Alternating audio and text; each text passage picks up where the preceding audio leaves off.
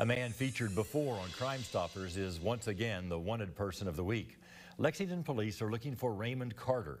The 33-year-old has multiple active warrants for traffic-related offenses, as well as multiple domestic violence-related warrants for wanton endangerment second and terroristic threatening third. He's known to have a gun. If you know where he is, call the anonymous Crime Stoppers tip line at 859-252-2020 or go online to p3tips.com. You could earn up to $1,500 cash reward for your information.